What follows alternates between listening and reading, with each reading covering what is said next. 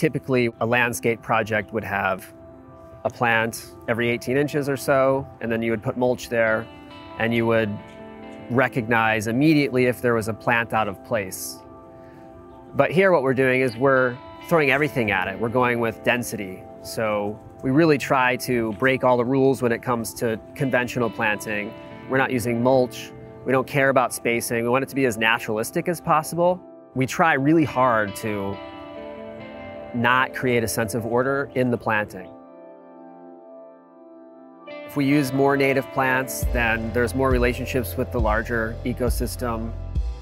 We're using them to encourage that kind of activity, because park life is about people, but it's also about this ecological function as well.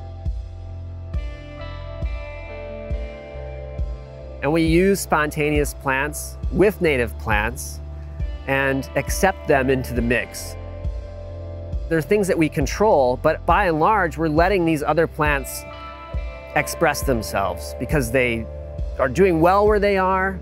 They green up early, let's say.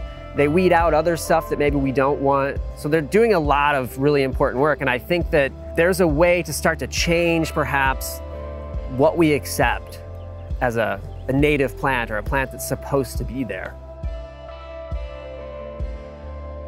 This garden that you see at Park Lake in 2020 is going to be a very different garden 5 years from now.